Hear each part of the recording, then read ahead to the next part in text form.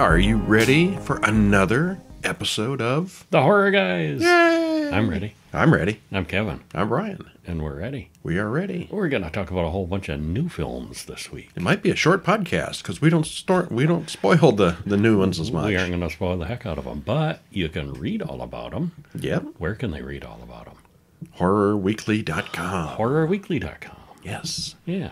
Yeah, the regular full-length movies are not going on HorrorGuys.com anymore. The HorrorGuys.com is just for shorts. Okay. Horror Weekly is where we get all the full-length movies. All right. And the shorts. You get everything on Horror Weekly. Okay. We've got it all at Horror Weekly. Stop in today. HorrorWeekly.com. Ding. Ding. That's one of those things where the guy's tooth shines bright, you know? Uh-huh. No cliches here. And, of course, check out HorrorMonthly.com, which sometime this weekend, actually probably Monday, the 2nd or something like that, the new issue will be out, which contains everything we did in August. And we'll tell you what our favorites were for the month. There was a lot of good stuff. Yeah, there was. A few crappers, but mostly good. Mostly good this month. Yeah. And we got a mostly good week, too. We do. We got a bunch of new stuff. What do we got? Oh, we got Longlegs. Heard a lot about that one. Oh, very hyped. And, for the longest time, I hadn't heard a single thing about it. I thought it was a spider. Just the title. We both thought it was a spider movie. Totally thought it was about spiders. It's not about spiders. Giant mutant spiders, no. Oddity, another brand new one.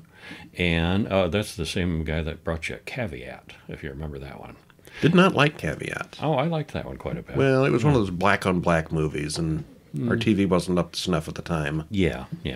Also, Tuesday, which was an interesting movie, but really pushing it to call it horror, and Handling the Undead, which was definitely horror. And, was it, though? Oh, yeah, yeah. And You'll Never Find Me, and a whole bunch of short films. Yeah, so all 5 of our main movies this week are newish Brand ones. new ones. Yeah, just released this year. Well, newish, yeah. Yeah. And if you missed the announcement last week, we did do a special episode exclusive for the paid people only. All about the Prophecy movies. Christopher Walken Prophecy. There were 5 of them, and they were all pretty good. He was in the first 3, and then they kind of rebooted sort of on the second 2. But they all had good cast. They had Tony Todd and I always forget the Pinhead guy. Doug Bradley. Doug Bradley, yes. Yeah, uh-huh. And a bunch of other people. A lot of recognizable faces, oh, yeah. Especially the first one. Yeah, especially, Yeah. Yeah, you go over to HorrorWeekly.com, and there's a button there to subscribe.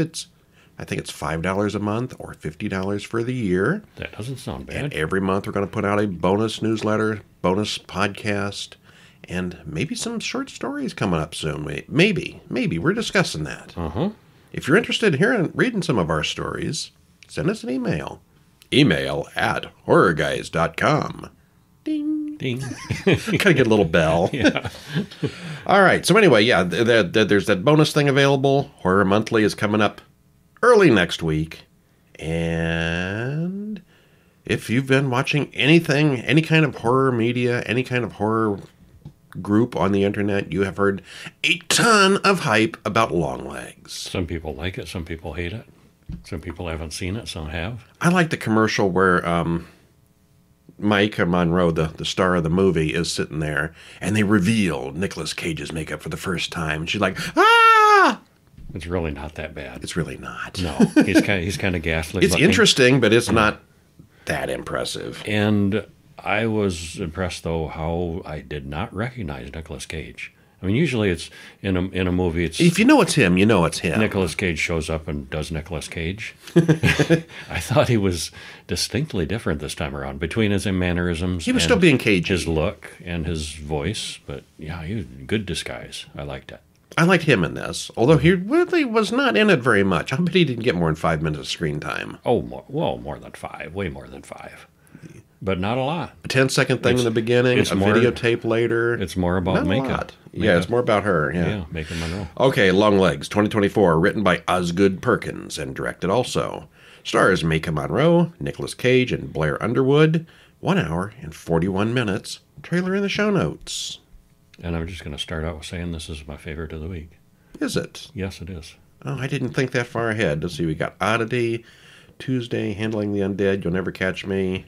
Good stuff, but this was my fave. Boy, it's a hard one this week, but yeah, I'll go with Longlegs also. It was. I don't think it was the best movie of the year, but I was entertained. I did like it. I think it's the best of the week. For sure. A lot of people really like an Oddity, which I didn't like as much as Longlegs. it was.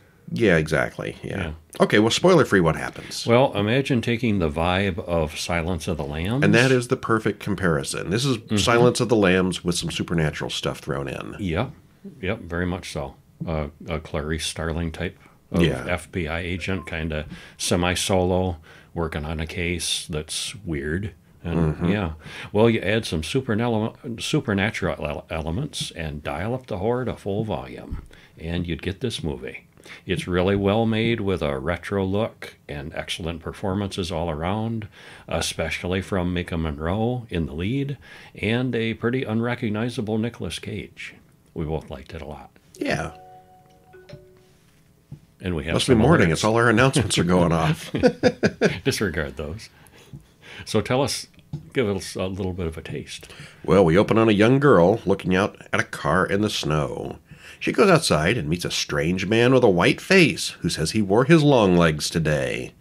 Credits roll. And you don't get to see his face very clearly at first. Just to sort of his chin. And there are a couple times where you just get a quick flash of his face. There's nothing special about his legs. No. And this is the only time the long legs even gets mentioned in the story. He's just something weird he says. He's very weird, yeah. Well, okay, we cut to the 1990s, I think. This is very vague on the time frames. It is, yeah. 1990s, they had the computers. They had, depending on the year the internet was around, they certainly had computers to look things up. You don't see anything like that here. Very low tech. If they didn't have a picture of Bill Clinton on the wall at the FBI, I would have guessed it took place in the 70s. But they give it away with that. Yeah. Well, we cut to a bunch of FBI agents being briefed about a door-to-door search for their suspect, who is expected to be armed and dangerous. Agent Lee Harker waits in the car for Agent Fisk to start knocking on doors. She's like a trainee, and he's like the experienced guy. So he's taking charge. She gets a feeling about one of those houses and wants to call it in. Fisk isn't about to call in reinforcements because she has a hunch. Turns out she was right, and then the guy inside shoots Fisk in the head, boom, right out of the blue. Boom, yeah. Lee goes inside and arrests the man indoors. Afterwards, she undergoes a strange psychological test. Could she be psychic? She's at least very highly intuitive. She knew where the murderer was, and she shouldn't have known these things. And it's some kind of weird number guessing thing where she scores way higher than normal, too. The test she gets is very weird, but she scores super high. That was a weird test. I didn't give that a whole lot of thought afterwards, but yeah, it was. Yeah, there really wasn't enough information for normal people to go on, but she was getting it right more than a typical person would. Agent Carter, the guy in charge, takes Lee and Agent Browning to the house of a man who killed his entire family. They find a strange handwritten note in code signed Longlegs, and Carter suspects that this person somehow made the father kill his family. The father clearly did the killing, but this Longlegs guy seems to have been behind it somehow. They're murder-suicides. Yeah. Multiple times this has happened. There have been 10 families done this way. Yeah, the dad seems to go insane and kills the family and then himself, but there's always a Longlegs note. Yeah. Yeah, and he didn't do it. Longlegs didn't kill anybody directly himself. But Carter wants to know how Lee knew that house held the murderer, and he thinks she's psychic and wants to use her to figure out the Longlegs case. Well, Lee starts researching the 10 cases of fathers murdering their families, and Carter makes Lee come inside to meet his wife Anna and daughter Ruby. Lee goes home and calls her mother Ruth, who used to be a nurse. There's a knock on her door, and she sees someone standing outside in the woods. She goes outside and sees him indoors. He's gone into her house. The person inside leaves her a note. Do not open till January 14th. Well, she opens it. Yeah. There's a birthday card inside with coded words inside using Longlegs' code. Little Ruby's birthday party is coming up soon, and she immediately knows how to decode the message, and sure enough, it's a threat. In the morning, she gets called to another one of the family murders. This one happened a month ago, and they just found the bodies. Yum, it's a mess. Yeah, it is. Those are gross. All right, and we'll probably stop there. It's a detective story, basically. Yeah, the case unfolds with more and more clues being discovered and manipulations and discoveries, and yeah. It's a detective story about a serial killer and the detective who chases him down. It's like very much like Silence of the Lambs. With more supernatural stuff to it. And I'm not seeing that many people make that comparison. No, I haven't. It seems kind of obvious. Yeah, I thought so. Well, this is another one of those retro kind of films. There's been a lot of those this year. Mm-hmm. This one takes place in the 90s, we assume, because Bill Clinton's hanging on the wall. But most of the visuals make it look more like the 70s. Everything's sort of washed down and orange like a Burger King commercial. Yeah, somewhat, yeah. The acting is good all around, with Micah Monroe playing Agent Lee as mildly autistic, spitting out numbers and facts and decoding the letters very quickly, but she's not very comfortable around people, which kind of makes her interesting. Blair Underwood as Carter is a good manager. Yeah, usually the guy in charge is either stupid, arrogant, in on it, or otherwise an antagonist. But he's very supportive and knows what her abilities are and uses them. Well, and that's another thing I think it had in common with Silence of the Lambs, too. Her boss was a really smart, good guy. Yeah. And Nicolas Cage here, as you said, is almost unrecognizable and is definitely at peak weird here. Nicolas Cage gets weird in a lot of movies, but he's very weird in this one. Yes, over the top weird, yeah. Yeah. It's slow getting started, but it is very good. As we've said several times, it's sort of a horrific turn on Silence of the Lambs. And despite the title, there is a real lack of spiders. Yeah. And I'm glad I went into it blind. I don't know if I would have known it was Nicolas Cage if I didn't know it was Nicolas Cage. I really had a hard time picking him out. I was spoiled as to what he looked like, because after that trailer, I wanted to see what he looked like, and I got spoiled. But I didn't know. I was blind also. Yeah. Good one. Yeah. Would highly recommend. Well, if you're looking for a detective mystery story. Yeah. If you're looking for serial killer, slasher, Jason, Freddy, no. No. Or giant spiders. Or, very few spiders. Oddity, 2024, directed and written by Damian McCarthy. And it's not McCarthy the usual way, it's Mick Space Carthy.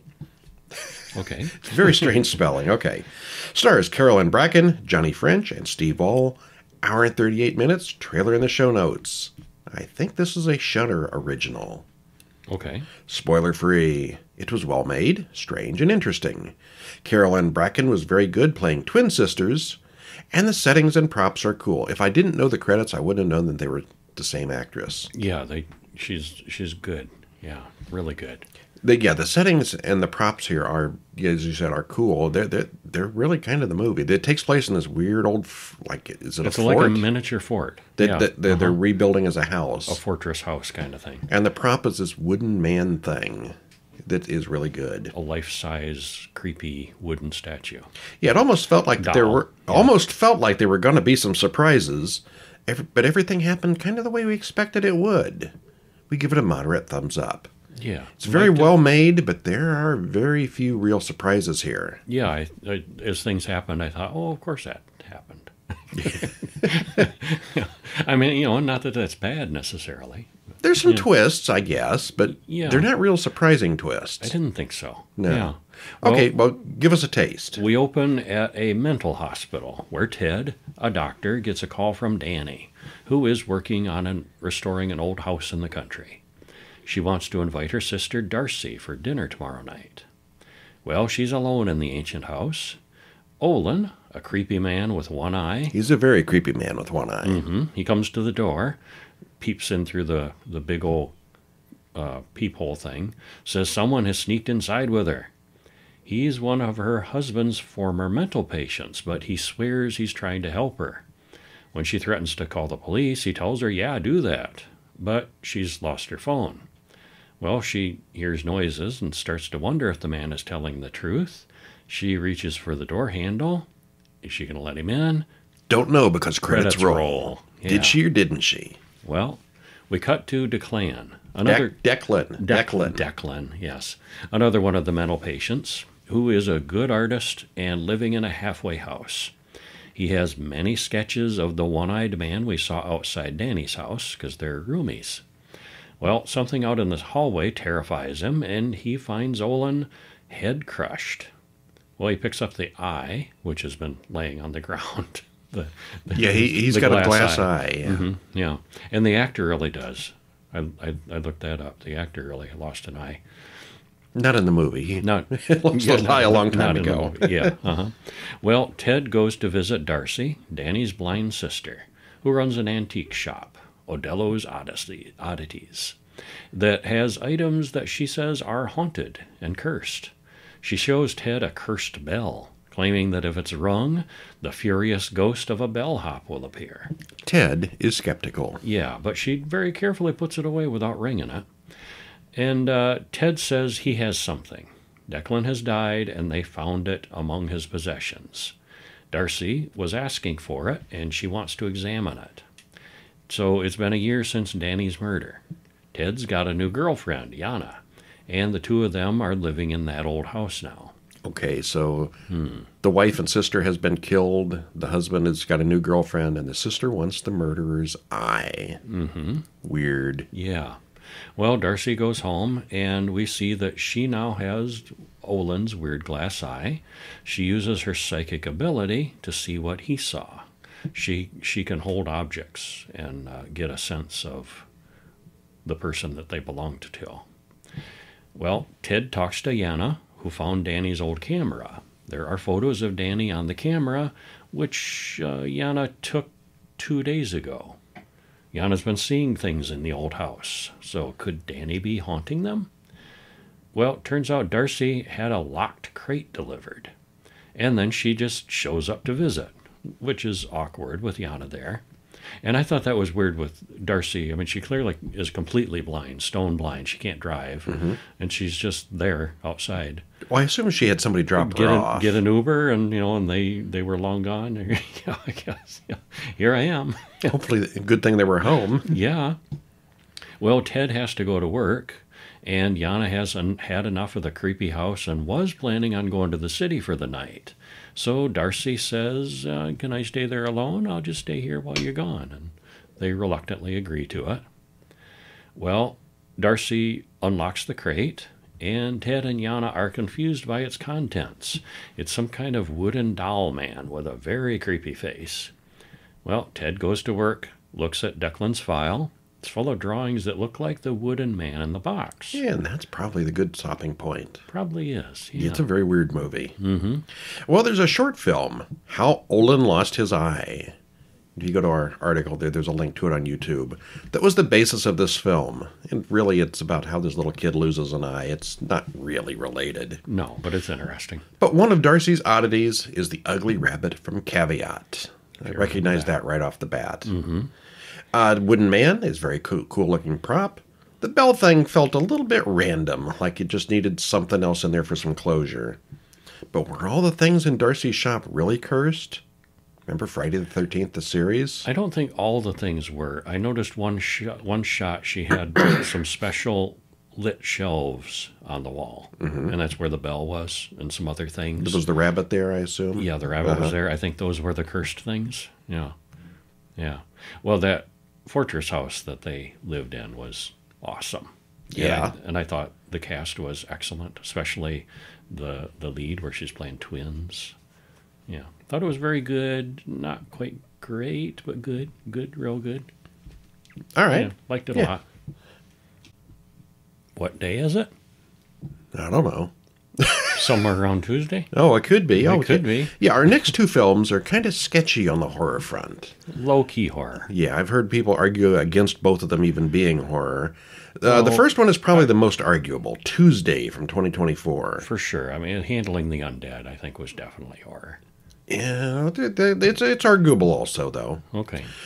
Tuesday, written and directed by Dana Oniunis Pusik. We had some trouble with Tuesday finding it on IMDb because it actually was made in 2023 and released in 2024. And there's been several other movies called Tuesday in 2024. So it's a little harder maybe to find. Look for maybe the actors. Yeah, Julia Louis-Dreyfus from Seinfeld. And other things. Yeah. And Veep and many other things, yeah. Lola Pettigrew and Leah Harvey. Hour and 50 minutes. Maybe a little longer than it needed to be. Maybe. It was good. Trailer in the show notes. And yeah, what do you... Spoiler free. Well, to call it horror is pushing it, like we said, but it does have a massive body count. Death is personified, appearing to a dying woman and her mother.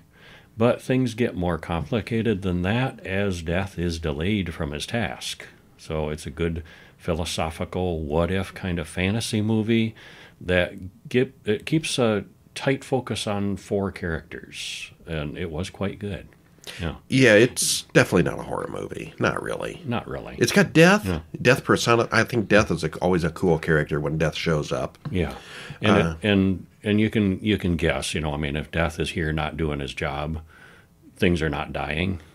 You've probably seen that in movies before. Yeah. Yeah. Which Death gets locked up but or something. I thought that was cool because you really just see it around the fringes of the movie in the background where the world is falling apart. Yeah, you don't really see it, but they definitely hint at it. Yeah, and this is, the 4 characters and Death, Yeah. Yeah. Okay, so again, this is probably more psychological drama. And fantasy. With fantasy, yeah. Yeah, cosmic, big ideas kind of thing. Yeah. We get a shot of Earth from space and then zoom out to see a weird-looking bird asleep on someone's eye. The weird bird then flies away, grows huge, and confronts a woman in the parking lot. The bird waves his wing, and the woman dies. He then flies to an old woman and does the same thing to her. He then hears a man say, "I'm not dying," as he bleeds out. The bird gets him too. This bird is Death incarnate. Uh-huh. It's a parrot. Yeah. We cut to Zora, who is tiptoeing around the house to keep from disturbing Tuesday, her daughter. So Tuesday's not the day of the week, it's a character. It's her name. And Tuesday is homesick in a hospital bed. Zora goes to a taxidermy shop to sell a set of stuffed pontifical rats.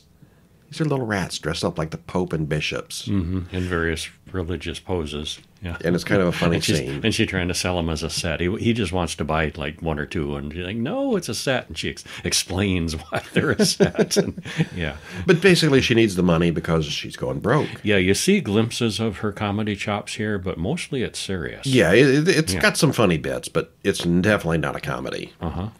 Well, Tuesday is at home talking with Nurse Billy. Tuesday starts breathing funny, and elsewhere, the magic bird perks up. Ooh, got another one. Yep. The bird comes to collect Tuesday, but stops when the girl starts telling him a story about one of the neighbors. The bird of death laughs at Tuesday's joke. Suddenly, there's some loud music, and the bird shrinks. She picks him up and tells him he's had a panic attack. So she's not afraid of death. She tells him a joke and then helps him through a panic attack. Death has a panic attack? Death having panic attacks, yeah. Well, the bird has glue on his foot, and when Tuesday offers to wash him, he says, "I'm filthy." Yes, the bird can talk. "I haven't spoken in a long time." Well, she helps Death wash the filth off, and he hugs her afterwards. Not the hug of death, the real kind. Mm-hmm. She knows what he's there to do, but asks to phone her mother first. When Zora doesn't pick up, Death gets angry. He talks about hearing everyone's pain forever. And then the two of them sing a rap song and then vape together. And he's happy because for the first time or at least the first time in a long time, it's like a steady buzz of voices. And when he's with her, he's not hearing the voices. Was that explained why not? Well, no, it wasn't really. Okay. Yeah, for some reason. But she's special. Yeah. Uh-huh. And so he hangs around with her for a while. Yeah, and that's as far as we're going to go. Yeah. This one was listed in several places as a horror film, but it's more of a magical fantasy about death, lowercase d, so it probably fits into horror somewhere around the very edges. There's a large creature who kills a lot of people, so there's that. Well, he's large when he wants to be and teeny when he wants to be. Yeah, he's a size changer. Uh-huh. But it's definitely not really a horror film. It's not scary.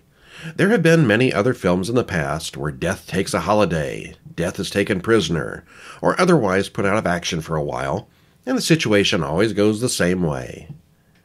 Death here is obviously part puppet and part CGI, but he's done really well. There aren't a lot of special effects here other than him, but what we do see are well done. There's some size-changing jokes in here as well, and it's all good. Mm-hmm. There's a few gore effects here and there. There's a lot here that deals with dying and grief and dealing with both. Why do people die? Why are we here? What good is a parent without their child? It's definitely a dying child-parent kind of story. Which sounds like fun, doesn't it? Well, that's the thing. It's not a happy It's not a fun movie. It's not a happy movie, but it is nice and it's very moving. Yeah. Yeah. It's more Glad I saw it. philosophical than horrific, but it was still a good movie. Just don't expect to be scared. Yeah. Yeah. I would say I liked it. And would recommend it. Would you call it a tearjerker? For many people, it would be. It Yes. probably for some, yeah. Yeah. We're hardened. We have Kill them quicker, kill them quicker. We have hard black shells, and but yeah, I think it would be for many people. All right, well, the next one is also on the fringe of horror, but it's a zombie movie, so it's a little zombie more movie. further over the line than Tuesday It's was. definitely horror. Handling the Undead, 2024. Directed by Thea Hvistendahl. And written by Thea Hvistendahl and John Ajvide Lindqvist. You might I get love these Norwegian names. Might get the impression that it's not an American film. It stars Bjorn Sundqvist, Renata Rinsve, and Dennis Osterud. Mm-hmm. Yeah. Yeah, and it's subtitled, but it's worth the read. It was subtitled. I almost forgot about it. It's so subtle. It's yeah. Hour and 37 minutes, trailer in the show notes. If you hate subtitled movies, you may want to give this one a try anyway. The subtitles did not lose me on this one. Us, yeah. Spoiler free? Yeah. Huh? Well, this was a super slow moving movie, but It definitely was. we were not bored by it. No. No. The freshly dead come back, but the focus is on 3 family units and how they are experiencing it. Kind of with the rest of the world in the background, like we mentioned in the previous movie. And rather than it being a high-action zombie apocalypse, deals more of a realistic fashion with what it would be like for those people, you see somebody you deeply care about, and they come back as a kind of, they're alive, but not quite, because they're all zombified. Reviews are mixed, but we liked it a lot. Yeah, I think a lot of people are going into this expecting World War Z or, Walking Dead or that kind of zombie movie. This is a zombie drama. Yeah. And what would real life get be bad. like if this sort of happened on a low scale? Yeah. I think this and Tuesday are probably like, meanwhile, across town, the dead are getting back up. Yeah. This is the second half of Tuesday. All right. Well, anyway, no, not really. And I think it deals with grief and loss. There's an older woman that clearly they were a lesbian couple, and her partner dies, and then comes back. And so How do you deal with that? You can't move on. She's there, but yet not there. And the other one is a full family, and the mother dies. The mother dies, comes but back. not dies, and so they're stuck in limbo, not knowing what's going on. And the third one is a family where the little kid dies and comes back. Yeah. So you're getting a taste of 3 different situations. Yeah. And these are not, brain-eating monsters. These are just dead people who are sort of back. Yeah. Yeah. Well, an old man sits and smokes, packs a lunch, and goes for a walk. He goes into a building, but has to take the stairs when the elevator doesn't work. I expected him to die before he got to the top, but that didn't happen. It didn't happen. Old man Mailer arrives at Anna's apartment, and they don't say much. She doesn't want the food that he brought her, and she basically ignores him and leaves. We don't know what's up with that. But then Mailer cleans up her apartment and puts toys back where they belong. But there's no children here. Uh-oh. Oh, sort of get a hint what happened here. That there's a child that died, yeah. Well, we cut to Tora, an old woman, at her elderly friend's funeral. She's the only one there, and she's pretty upset. Okay, maybe they were just really good friends. No, well, at first there was no indication of what was going on, but they were clearly a lesbian couple. You're right. Yeah, I believe so. Yeah. We don't get that in this first first scene. I thought siblings, but no. I typed this whole thing up with her dead sister, but no, it was clearly later and no. Yeah. No. Okay, very good friends. We then cut to Flora, who is much younger, as her mother begs her to babysit young Kian. Their mother is off to pick up a birthday present, and their father is a stand-up comic. David gets a phone call. His wife has been in an accident and has been killed. Tora cries at night without her girlfriend there. Mailer visits his grandson's grave and cries. All right, so now we got 3 dead people. 3 families with dead people. 3 setups. Suddenly, weird electrical disturbances happen all over town. Mailer gets a headache and passes out right on top of his grandson's fresh grave. When he wakes up, he hears something knocking underground. thump, thump, thump. He grabs a shovel and starts digging. "Grandpa's coming," he shouts. He gets to the coffin, and there's definitely knocking coming from inside. And he opens it. Elsewhere, Tora finds her front door open and then finds her friend Elizabeth digging through the fridge. "You're stone cold, dear." In the hospital, David notices his wife, Eva, moving around. And you noticed a nice detail before I did, too, when Elizabeth comes in. Her back is all dark. She's wearing this backless dress. Yeah, and you can see her back. It's where the blood pooled. Yeah, she's like black in the back and normal looking in the front. Because when you're laying on your back, the blood pools on you and it gets gross. Yeah. So these people are definitely still dead, sort of. Yeah, they're just walking around. They're mostly dead? Partially dead? So the doctors say Eva's heart is beating, but very slowly. They can't explain it. They've never seen anything like it. He goes home and doesn't quite know how to explain it to the kids. And we'll stop there. So what do you do when your dead people come back to life? Yeah, and you can't move on, and they're not gone, but not really here either. Yeah. And this does not seem to be a huge, full zombie apocalypse type thing. It's a very select few people of fresh, recently dead. Yeah, it's the fresh ones. There is a scene where you see that the cemetery is getting real busy. Yeah. But this is not a world-changing event. The hospital is getting overwhelmed and not knowing what to do. They have, in fact, they eventually stop answering the one guy's call, because they don't know what to do anymore, and they're so overwhelmed. Yeah, but it's not like every dead person in the world is like back. It seems to be pretty exclusive. The fresh ones. Yeah. Yeah. Embalming is not as common in Norway as it is in other countries. Well, maybe that wouldn't have mattered. Maybe they still would have come back anyway. So this is all really completely possible.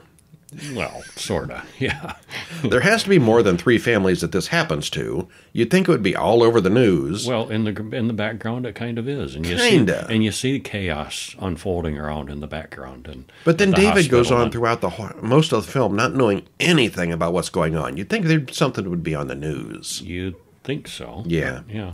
It's very bleak and atmospheric, or maybe that's just Norway for you. I've seen complaints that the film is slow and boring. I didn't think it was boring. No. I think it's just that the atmosphere takes time to build up. It's not a World War Z type action movie. This is a zombie drama. Mm-hmm. The upside-down cross on the movie poster hints that it's all satanic or something. And that's just dumb. Yeah, there's nothing. I hate the design of that movie poster. There's nothing explanation. There's no satanic. There's no magic. We don't know why it happens, but there's nothing evil about it. And what it seems like is some kind of weird electrical surge or some natural event that's doing it. We really don't have any hints. Clearly, everything electrical goes haywire. The power grid surges, and they're hearing a buzz in the air, literally, from the electricity. And the old man passes out. Yeah, but there's no comet. There's no magic dust. We don't know. Not satanic at all. I mean, no hints of it. Yeah. It's slow, and there's almost no action at all until right at the very end. But I thought it was pretty good. I liked it. Yeah, I liked it. Just don't expect action. This is not an action movie. It creeps along. Yeah. All right. And then this one here, I wasn't expecting much out of this last one. You'll Never Find Me, 2024. Well, I went into this one completely dark, too. So did I. Just, the movie poster doesn't look like much. This old bald guy in the rain. Yeah. Directed by Josiah Allen and Indiana Bell. Written by Indiana Bell. Stars Brendan Rock, Jordan Cowan, and Elena Karpaitis. Hour and 40 minutes. And this is basically it's 2 people talking. In a dark and stormy night. It is. It was a dark and stormy night. Very stormy night. Shudder original. Spoiler free. Who reads this one? I'll go for it. Go for it. With just 2 people in the small space of a trailer, this almost felt like it could have been a stage play at some points, I thought. Almost. Like we said, it's a dark and stormy night, and we're left puzzling throughout what's going on, and if they are each who they seem to be. It's a strange one, but it's good, and we liked it a lot. Yeah. Basically, this entire movie takes place inside a mobile home with 2 people talking during a storm. Uh-huh. And it was very good. That's the majority of it. Now, there's one we're going to talk about next week, The Abandon. Yeah. Which is 2 people talking on a phone for the entire length of the film. And it was the most god-awful, boring piece of crap I can remember seeing all year. Almost all of it is just one guy that you see. Yeah. And she's a voice on the phone. We'll trash it thoroughly next week, but Pretty much. these are very similar movies, just two characters talking. They can do it right and they can do it wrong when Yeah. when they do a single set, limited cast like that. This is one where they do it right. Yeah, this was good. Yeah. Well, we see that Patrick lives alone in a mobile home. Credits roll. Nothing happens. He's just sitting there alone looking bored. And, he's sitting at a table with a bottle. He's got a little vial of bottle something. on the table. And Maybe there's he's going to a take bottle. poison. Maybe it's that's what- drugs. we wonder. We don't know. What's in that vial? Yeah. Suddenly, there's a knock on the door. He doesn't want to be disturbed, but the knocker is very persistent. It's pouring rain outside, and he lets the visitor in. She asks for a ride into town, but he says his car is broken down, and there's no buses at 2 a.m. The storm outside continues to rage. She says she was at the beach earlier and must have fallen asleep. Her bare feet are a mess, and Patrick finds holes in her story. He doesn't have a phone either. The payphone is way up at the front of the park. Patrick admits that he's paranoid, but that's because the people in the park like to play pranks on him. She starts getting creeped out by the older man, but it's still storming, and he notices something weird about her earring. He offers to let her take a shower to warm up, but she senses a trap. This guy's probably a predator. She's nervous, but proceeds. While she's in there, she gets a vision that she's bleeding from a head wound. Afterward, he gives her a woman's sweater that he says used to belong to an old girlfriend. She asks what he's running from. Everyone's hiding from something. She talks about just coming from work, which doesn't match her story from earlier. So both of these He's a little folks- suspicious of her because she's clearly Yeah, lying. They're both a little off here, which makes us wonder, okay, what's going on here? Who's gonna do what? Or He makes her some soup, but she suspects it's drugged and pours it in his boot. Which is a funny scene because he sees her do it. yeah, he realizes it. But yeah, she's a young woman in this strange man's mobile home, and he's weird. And she's alone in this isolated mobile home, and this strange woman with a fake story comes in, and who's going to kill who? Or is anybody? Or is it just awkward? It's nervous. It's that kind of thing. Who's zooming who? And it is described as a psychological thriller horror on paranoia and gender power dynamics. That sums it up very nicely. It does. Yeah. Old man, young woman, and they're both a little paranoid. Why is she lying about everything? Why is he so creepy acting?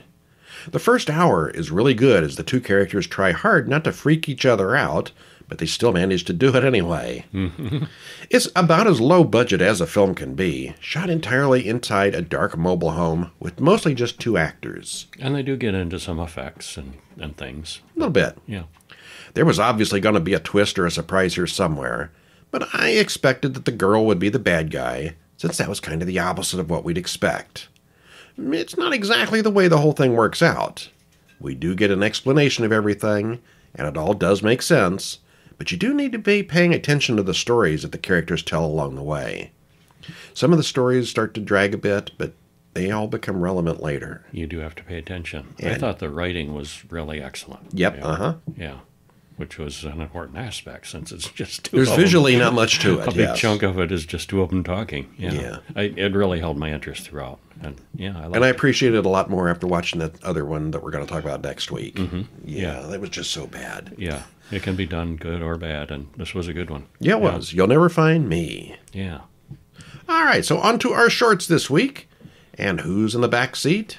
It's The Devil's Passenger, 2024. Written by David Bunston, stars Colleen Kelly, Gabrielle Neibauer, and Will James Johnson. 4.5 minutes. Link to watch it in the show notes. What happens? Well, Lauren is on her way to work and stops at a red light. Suddenly, a woman pounds on the back window of the van in front of Lauren's car. Obviously some kind of abused prisoner or something. Well, Lauren drops her phone and can't call for help, and the van's pulling away, and she doesn't know it, so she just follows the van. Except that doesn't end well. No. Yeah. This is one of those films where we understand everything that happens, but we don't get any explanation as to why. It's well filmed, well acted, and nicely paced. It's also pretty short. But you kind of have to wonder why this is all happening. Just because? I don't know. Because It does. devilry. Yeah, it's good.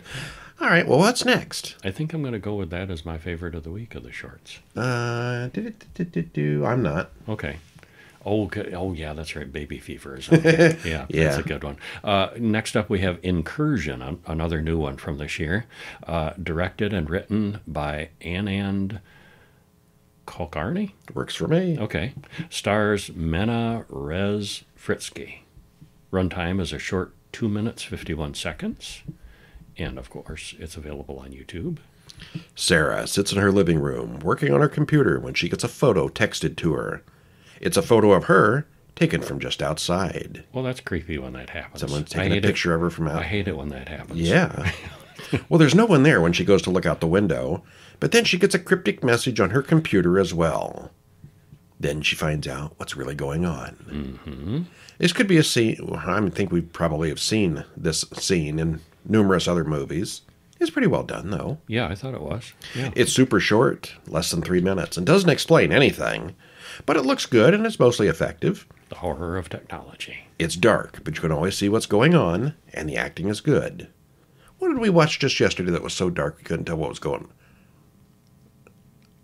The Lord of the Rings first episode. The first episode Season of Lord of the 2. Rings, yeah. Yeah. Which was made for television, made for streaming television. Yeah. It's just like that Game of Thrones episode, Black Things Happen in the Black Dark. What are they What are they thinking? doing? I don't know. These are made for home television. And it's not like we have a bad television. We have the No. latest. I was complaining about Caveat Yeah. earlier. That was an old TV. We don't have that problem anymore. Yeah. Well, this one, though, you can tell what's going on in the dark, and the acting is Yeah, good. I like that when that happens. Yeah. Yeah. Still, I'd like to have some reasoning as to why this is happening. Did Sarah do something? She just having a bad night? I don't know. Still, it's hard to go wrong with the 3-minute investment of your time, It's worth it. so check it out. Next up, we have The Jogger from 2023.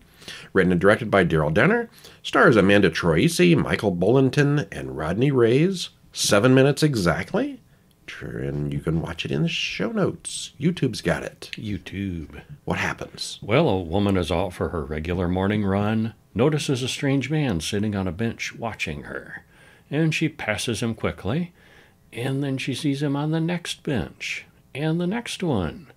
The guy clearly isn't running to catch up with her, he's just there. Poof. Yeah. Poof. Poof. Well, to get away from the odd man, she takes a trail off into the woods, where things get even weirder. Yeah, is this guy some kind of stalker? What is his deal?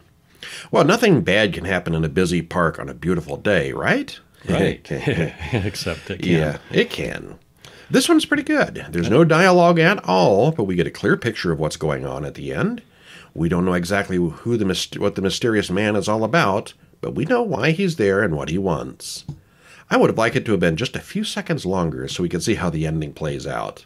It's very good. Yeah, it was. I think of the bunch horror creepiness, this is probably the best of the 5 shorts, just its creep factor. And I think it does add an extra element to, it's a bright, beautiful, sunny day in a park. Yeah. Yeah. I'm not saying it's my favorite, but I'm saying it's probably the best as far as just horror category goes. Yeah, it's up there. Yeah. Next up, Adonis, 2021. Oh, it's old. 3 whole years old. Oh, man. Written and directed by Angelo Rajmakers. Uh-oh. Stars Hein van Ruij, Dennis van Boosekom, Jolanda Vandenberg. Yep. You might guess this North is Europe an again. international movie. 13 minutes, 44 seconds. Not trailer. You can watch it in the show notes. What happens? Well, Nicky had an unfortunate childhood. His mother dressed him like a little girl, and all his friends laughed. And now the grown-up Nicky is a bodybuilder, trying to overcompensate, trying to get past that, trying to be manly. Not going to pass for a girl anymore, but his body still isn't quite where he wants it to be. Well, bodybuilding is hard without the right diet. You got to watch what you eat. Mm-hmm. Well, body dysmorphia is a thing that drives people to all sorts of weird behavior. Nicky, though, may be a little over the top here. Yep, an extreme case. Otherwise, the short takes its time in building up the creep factor. I was starting to wonder if it was going to go anywhere, but it did eventually. Mm-hmm. It's well shot, looks good, and has an excellent cast to be in this story. He's got a bunch of bodybuilders in this thing, and he's clearly got the connections in the community there. Uh-huh. I don't think most of them were actors, but they were all just fine for this one. They got some big, scary-looking guys in this one, but yeah, they all do fine. Yeah. Not a lot of discussion, but it's good. Yeah, it was. It's unsettling, and yeah, I thought it was well done. Baby Fever 2022, and I'm pretty sure this is both our favorites Well, I don't know. as far as shorts go. Yeah, okay. I'll go along with that. Yeah. Written and directed by Hannah Mae Cummings, stars Helena Behrens, Louis Llewellyn, and Georgia Thomas. 25 minutes long, so it's a long short, It's a long short. and you can watch it on YouTube. Trailer in the show notes.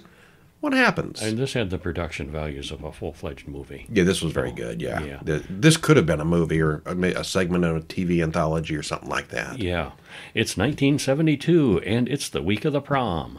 Donna has plans to be prom queen, alongside football star Trip Baker.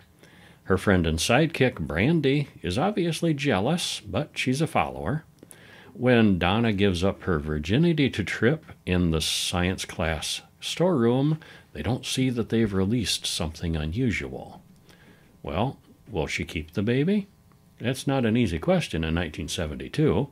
And the more important question is in her mind is whether or not the baby will start showing before prom. Which is silly because the prom's in like 3 days. Well, it does become an issue. It's kind of a silly horror, yeah. In biology class, when it's time to dissect a frog, that goes badly, demonstrating that the prom may be the least of Donna's worries. Yeah. It just gets worse and worse for Donna. Oh, boy. Oh, my. Yeah. Yeah, this one's a little slow getting started, but once it gets going, it really gets going. Oh, yeah. There were several laugh-out-loud moments in this one, and the ending is very reminiscent of a different famous prom movie. Mm-hmm. You know what I'm talking about. Yep. It's well acted and shot, the sound and lighting are good, and overall, it's very professionally done. The special effects are maybe not groundbreaking, but they're completely fine for this story. That's practical effects. And the hokiness kind of adds to the humor in some places. Oh, yeah. Yeah, this one is really good. My favorite of the week. Yeah, okay. I'll give you that. Yeah. All right. So we're going to go with Longlegs and Baby Fever. Yep, as our We're favorites. going to agree on those, okay? Yeah, I think so. Yeah. Yeah. Yeah, that is it for this week. Tune in next week where we will have 5 full-length movies and 5 shorts for you. Okay. New stuff. like Mostly new. I don't know what they're going to be I yet. like that. I know we committed to that stinker movie. You'd think that we're approaching the Halloween season with More many and more new films. New yes. films are out there. Yeah. Yeah, there's more stuff coming out than we can do in a week, which is unfortunate. That gives us stuff to talk about in November and December. Yep, it does. Carries over. And then March we'll be back to the 1960s movies. Probably. Yeah. All right, well, I'm Brian. And I'm Kevin. And we'll see you next week. See ya.